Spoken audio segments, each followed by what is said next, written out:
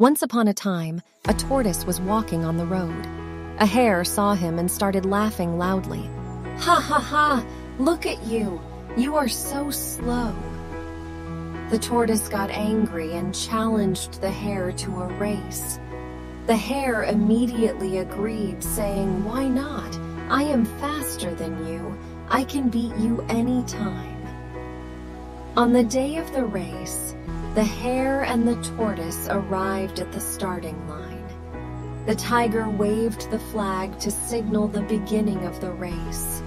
The hare ran very fast, while the tortoise slowly followed behind. The hare was quite ahead of the tortoise in no time at all. He saw Thaws at the tortoise was walking slowly far behind him. The hare was so sure about winning the race that he decided to take a little nap under the tree. While the hare dreaming, Tortoise continued walking slowly and went ahead of the hare. The hare woke up from his nap and saw the tortoise reaching the finish line. He started running, but it was too late.